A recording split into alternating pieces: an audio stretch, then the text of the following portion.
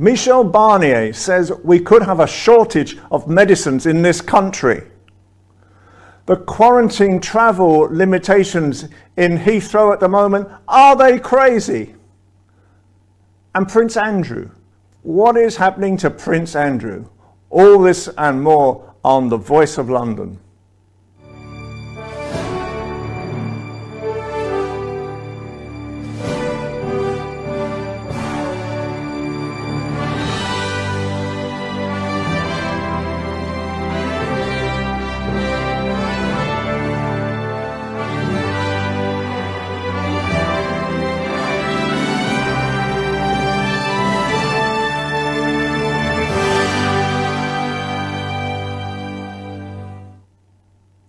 Well, it's another week, another day, another dollar, as they say in Parliament at the same time in UK. But this week, again, Michel Barnier, who heads up the EU to actually decide what's going to happen post-Brexit, he is saying that we are not talking to him, we are not talking to the people in Europe at all about how we want to have Brexit finalised. How crazy is this? At a time when we are facing a pandemic of virus, and now on top of this, the European government is saying, for goodness sake, start talking, start negotiating before it is too late. Now, what he's really saying at the moment, Barnier, is that the reality is a lot of the medicines that we use in Britain, even things like paracetamol, are from Europe and come through Europe as well. And there may become a shortage of these types of drugs and medicines if we don't have a secure deal with the EU. Now, it is being said at the moment that the British government is playing hardball. After what is happening at the moment with the pandemic, I don't think they're playing any ball at all, quite honestly. I wonder what is happening. First of all, I think they've really not been that clear about what's going to happen post the lockdown situation and how we're going to come out with that. And at the same time, they think they can play hardball again. These hardball politicians can play again with the EU. Well, just think about it. We may be facing the longest and deepest depression we have ever faced in Britain financially. Who are we going to trade with? Who are we going to trade with? 64% of our trade before lockdown was still with the EU.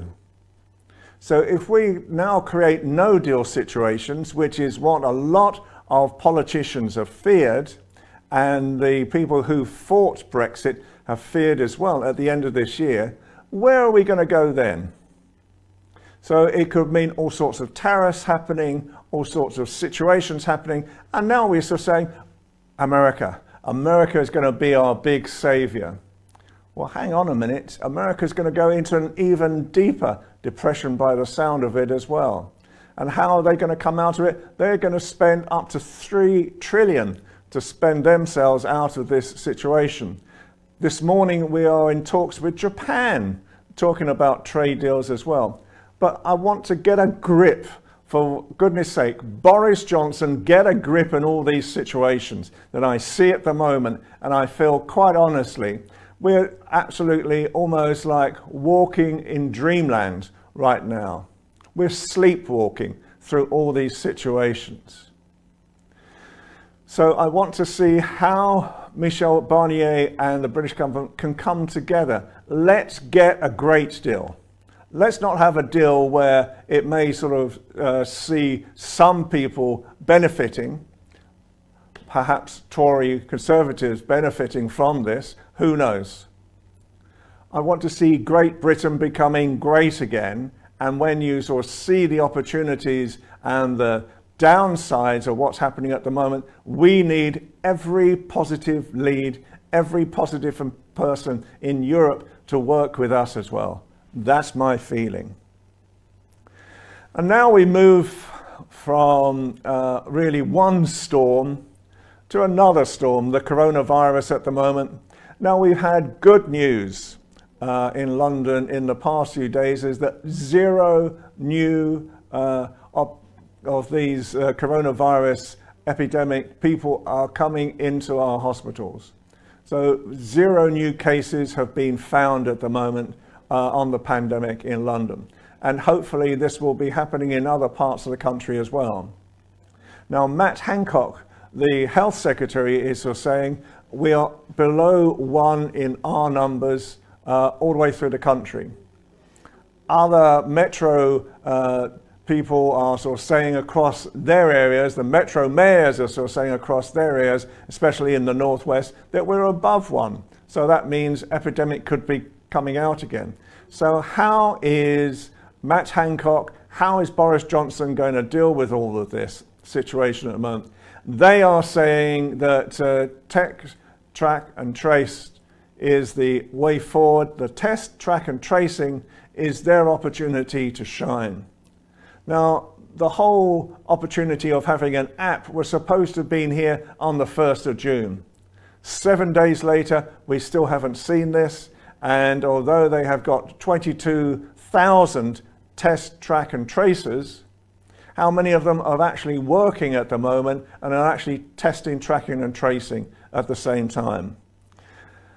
For me, I wonder where the British government is right now. Are we being governed at all, or are we having sound judgment or just purely sound bites from these different ministers and the Prime Minister as well?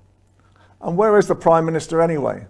He just seems to be taking really, perhaps I can understand that he is suffering from the coronavirus, but if he is not capable of being a leader, perhaps he should relinquish the role and let someone else take over the whole responsibility right now.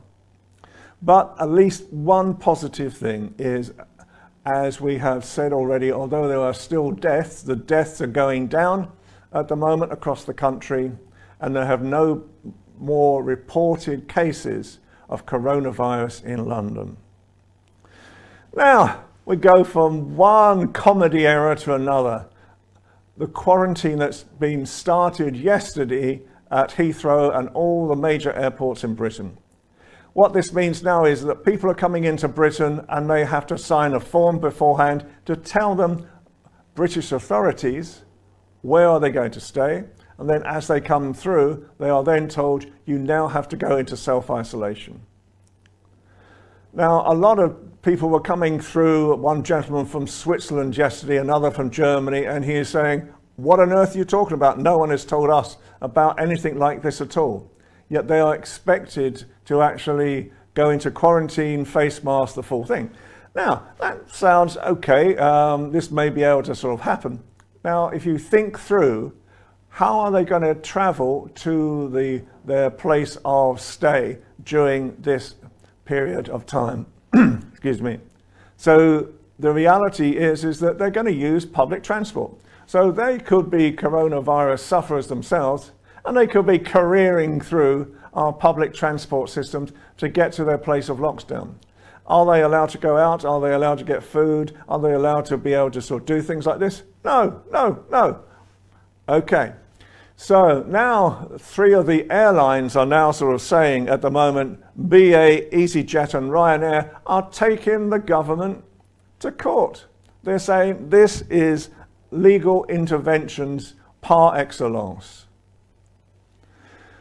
So I have to sort of say at the moment, a lot of experts are saying this was far too late anyway. And in some places it is thought, believe it or not, allegations is that this lockdown, this quarantine, is actually supposed to hit Europe so we can actually play hardball with Brexit. Because then European people will have to spend 2 weeks in quarantine as well. Are we becoming crazy in this country? What is happening in this country, for goodness sakes, at the moment? I see the whole situation. It's almost like we are creating laws on the hoof. We're doing knee-jerk reactions. So we have this quarantine issue. A lot of experts are saying this is a crazy idea. What it means as well is that it actually stops a lot of people who may want to come in from certain countries to actually experience our tourism and open up our tourist industry again. They're not going to come so they can spend 2 weeks in lockdown, first of all, to be able to do it. So again, I ask the British government, for goodness sake, think things through carefully. Stop doing knee-jerk reactions. Stop doing sound bites that, for me, I cannot see the sense behind them. I can understand quarantine for certain people, but there are areas like thermal image cameras right now that can actually detect heated bodies, and then if anybody comes across with that type of symptom as they're coming through, they can be stopped and checked that way. Much simpler, much quicker, and a much better way of actually ensuring that Britain starts staying open and starts working again. Now, we look at the entertainment industry and the different industries, and there is one positive sign for people who like their pint of beer, and that pubs are going to reopen from the 22nd of June. Now, I look at this at the moment and I think, okay, according to certain brewery groups, they've created social isolating in pubs. I'm not sure how that's going to happen. And if people have too much to drink, are they going to be able, and are the pubs are going to be able to actually make sure this is adhered to as well? I understand that the whole of the entertainment industry, the hotels, the bars, the clubs, everybody is crying out, as is all the areas of tourism as well in London and across this country. We have to be able to do it safely, and perhaps hopefully they have found methods of actually managing to be able to do this. I hope so. You know, Britain wants to be able to reopen, but we want it to reopen in safety. The government keeps on saying, we follow the science. Hello, a lot of the scientists are saying they're not following the science anymore at all. They're just making their own political agenda. So let's have a look at it. Let's see how this works. I hope the 22nd of June that people will respect social distancing as well. And I hope they will raise a glass to Great Britain. That's the idea behind it. And talking about Great Britain, what else other than the royal family? And uh-oh, here we go again. Prince Andrew is back in the news again. Last week I was talking about Prince Andrew and how with his wife Sarah Ferguson they had bought a Swiss chalet and were now being allegedly sued for £6.7 million. Well, I laugh at this because, as people know, I'm a royal commentator and a royal correspondent as well. And I wonder what our hapless prince is going to do next. So again, this is coming from the other side, from the United States, from lawyers who are trying to find out what happened about Jeffrey Epstein. And what was the prince's association with him, allegations of paedophilia, allegations of sexual affairs happening in certain parts of Jeffrey Epstein's buildings, where allegedly, again, Prince Andrew was staying at the same time. I say allegedly because in reality, although images have been shown of him with a young girl, he is still vehemently saying he either never knew her or he can't remember ever meeting her at all. That's his side of the story. So what's going to happen with Prince Andrew at the moment? Well, now this legal case is flying backwards and forwards, and the reality is that the Department of Justice in the United States have asked for a legal assistance order to be served on Prince Andrew. What happens with this and Jeffrey Epstein, I do not know. But again, is this the right type of image for the royal family right now to be seen in at a time like this, when all the other members of the royal family, including the Queen, have been doing so many good works, especially on Skype calls right now, really bringing and uplifting the nation for us. So that's my take on the news of today, and we're now going to take a short break. Stay with us, and in the second half of the show we will talk about Black Lives Matter. See you again soon.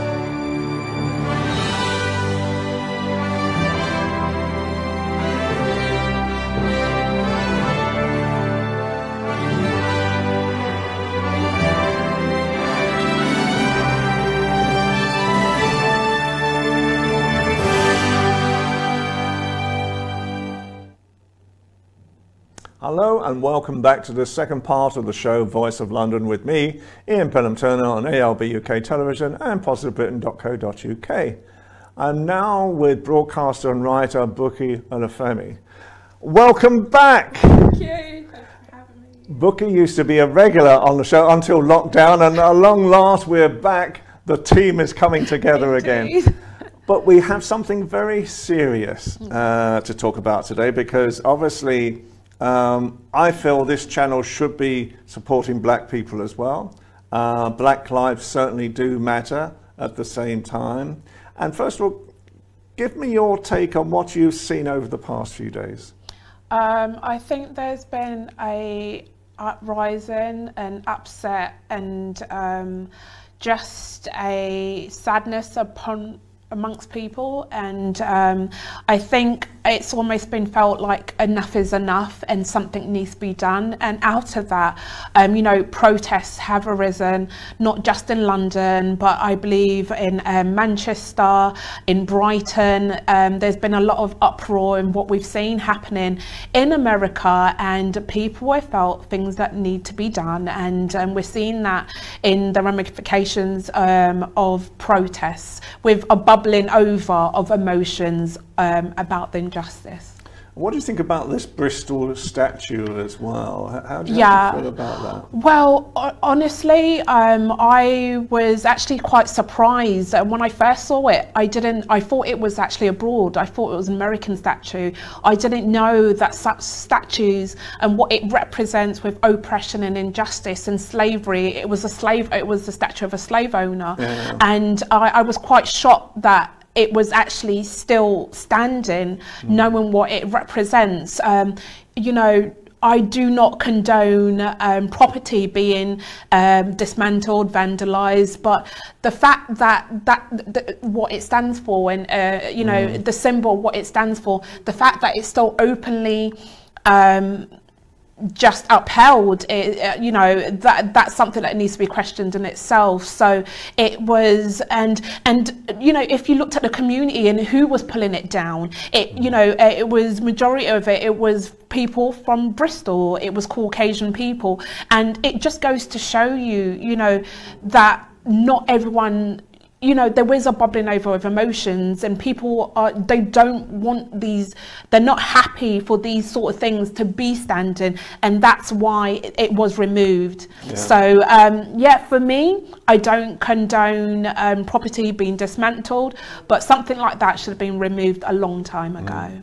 Yeah. And when you look at the history, because a lot of people don't know this, but when the repeal of slavery happened in the 1850s, 1860s in Britain, all the potential slave owners, and a large percentage of slave owners who had slaves in America and the West Indies, were actually clergymen. They were English clergymen, right. And they were paid the equivalent today of £800 million. That's right. To actually, so that they wouldn't suffer financially for it. And that's what actually fueled a lot of the Industrial Revolution that recharged Britain as it was later in that century. For me, it's abhorrent, first of all. I've fought black issues all my life. For me, the colour of someone's skin is irrelevant. Yeah. It's the person that they are that is most important. For me, what I like to sort of feel, and I hope it's going to happen more, is that the rhetoric that comes out now really talks up black people and what they have actually contributed to Britain. Of course. And I think that is very, very important. And I was just telling you just before we came on the show about a couple of years ago when I was doing another item for another TV channel. This was to do with the Queen's honours list. Sure. And how a missive had come out from Buckingham Palace to say that at least 10% of recipients from now on would be black. And I'm thinking, this is crazy. Yeah. I mean, to me, I feel that this dishonoured the honour system in the first place, because it should be irrelevant of colour. You know, it should be who you are and what you're doing. And when you look at, and I know two of your family are doctors as well, when you look at the amount of effort that black people have done in frontline services during this epidemic and have died because of it, and they still haven't worked out why they've died as well, I wonder where Britain is today. Yeah, definitely. You know? So what type of things do you feel are necessary now to actually create a new Britain? I hope, as we come out of lockdown, my greatest hope is we become a kinder Britain. Yeah. That people don't expect so much in material goods anymore, but they respect other people. So what type of things do you think will really help Britain coming out of lockdown? To be honest with you, when you have things that are bubbling over in terms of racial tensions and, you know, it's all these things that we are protesting about, for me, it's we've got to go back to the root cause, and it's this idea. I believe it's systematic racism, and that's where it can be.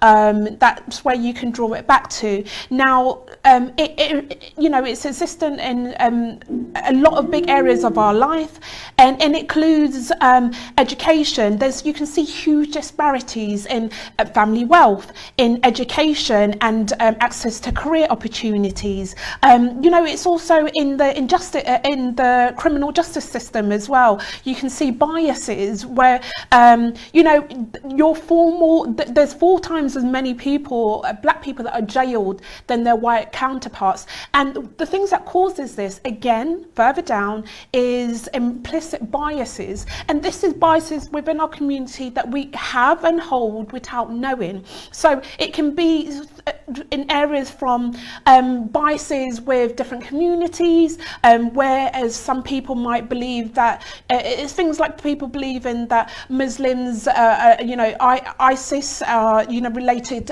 caused by Muslims, or that blacks are lazy, or they're usually drug dealers. I think it comes down to our own individual biases. When we can pinpoint and be aware that we have biases, and just make it our own responsibility to, you know, to just address that and to be accountable for different biases, because it plays a role in terms of education, it plays a role in terms of jobs and careers and opportunities for ethnic minorities. You know, I think these are the things that we can help to just eradicate and reduce these. I think once these things are done, we can see changes. Yeah.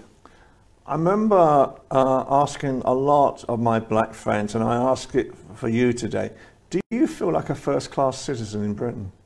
Honestly, it comes and it goes. It's intermittent. There's times where you do feel like you're part of the community and you're British, and, you know, and all these things that come with that. But then it's stripped away and you're brought back again to reality when you do face racial discrimination, when there is profiling, when there is bias, and then you remember that actually there seems to be a different system for you than there is for other non-blacks. So it's quite sad in a way, because Yeah. And one of the best things that I noticed in the past few days, there were scenes of demos in London where people were all age groups, all races, were throwing things at the police.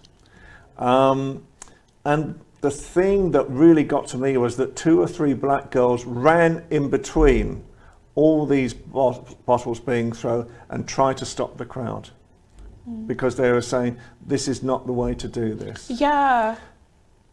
I admire those girls tremendously just for even doing that, because that could have brought them harm at the same time. They were in what we call no man's land. They were between the police lines and the demonstrator lines as well. And so I really admire that. Yeah.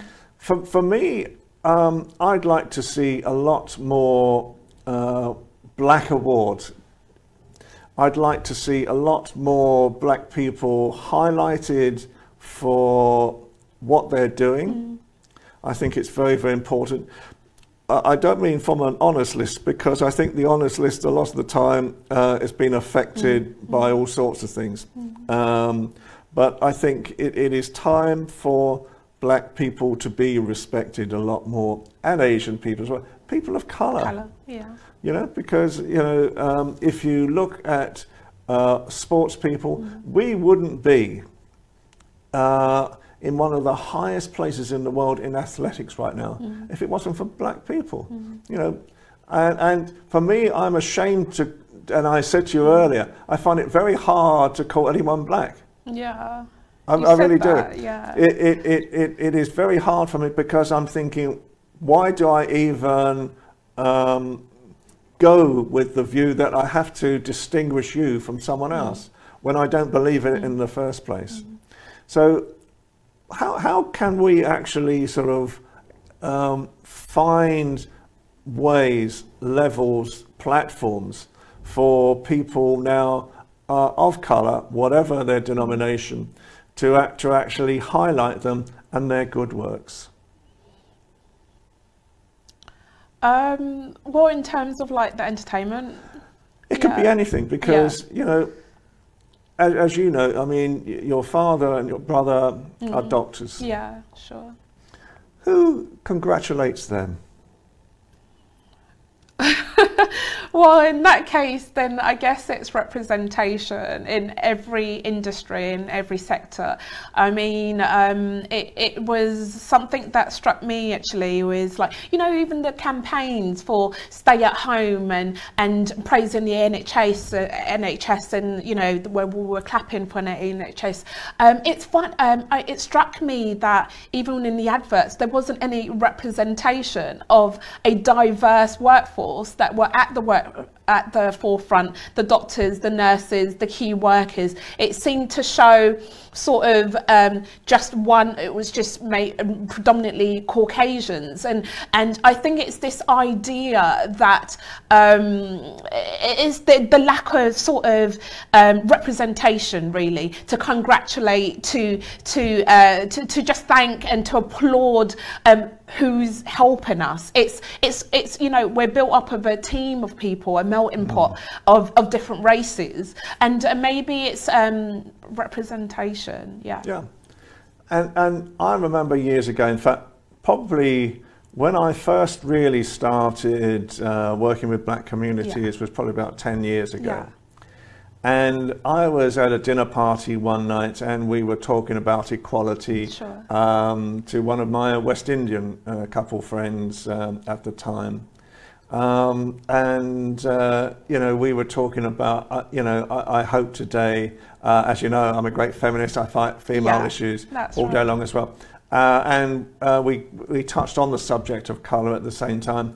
And the thing that shocked me, and I think the first thing that made me think, what on earth is going on in Britain today, was the fact that Caribbean, maybe African families as well, parents tell their siblings they must work twice as hard as any white person That's true. to become successful. Yeah. To me, that's the most hurtful thing I ever heard. Yeah, well, you know, we're told it too, you know, Afro and Caribbean households, because the reality is parents, they know they know how the system is, and they know the harsh realities of what, you know, different steps that we're going to go through. So, and there is bias, there is discrimination, there is, you know, all of these things, and for that reason, you are told, and you do work towards making yourself work twice as hard, 3 times as hard, to be recognised, to access opportunities as other,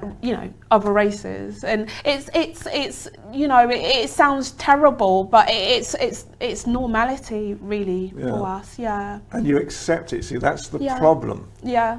That's the problem. And I think, you know, the reality these days is when I look at, as I say, you know, a large percentage of black people really have great qualifications. Yeah. They are doing great things for Britain as well. And the thing that I don't understand about Britain is whenever a community comes into Britain, so we're on an Albanian channel today as well, Albanians again are criticised, and yet a large proportion of them, 99% of Albanians in Britain are hard-working. They bring resources into Britain, they bring their great skills and their community affairs into Britain as well, which are fabulous.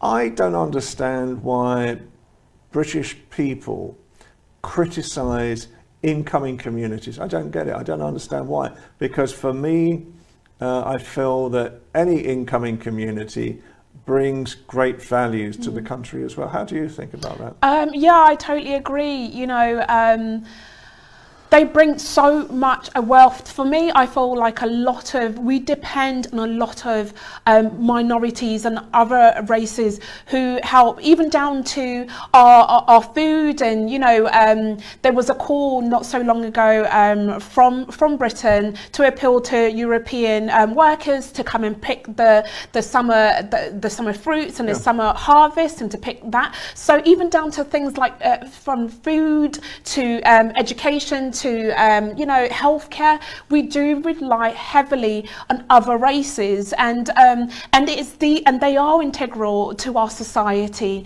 and the way we function as a society. So it is sad that you know, despite all of this, they're still sort of looked down at on a certain way, when in fact we all need each other. Yeah. And I would say I know there's an unemployment problem amongst black people at times, but a large percentage are hardworking. You know, it's like the East Europeans, the Albanians. There's very few people who rely on any state system at all. Yeah, they're all trying to work when they can work as well. So finally, because time is beating us today, and we will have you back regularly, please. As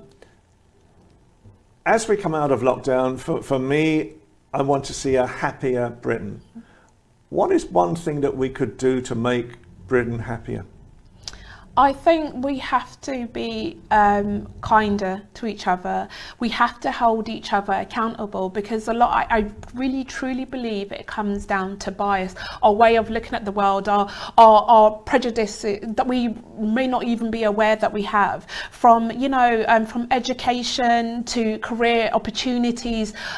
You know, it says that you know, you're 3 times less likely to get a call back if you have a foreign name. It comes down to biases. I think if we can all do a part to just make sure that we just refrain for having notions of different ethnic minorities and negative connotations to people dependent from where they come from. I think if we were to just be a bit more kinder, a bit more courteous in these areas, I think it would really make a big difference all round. Yeah.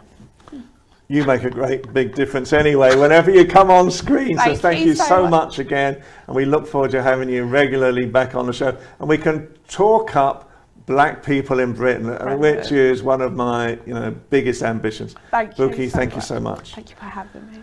So for me, Ian Pelham Turner on ALB UK Television and positivebritain.co.uk, can I say have a great day from the Voice of London. I hope you're enjoying the shows at the moment. Really, we are commentating on the things that are in the news that I feel need to be highlighted a lot more. So from Buki and myself, have a great day, and we will be doing more shows this week. Take care and bye for now.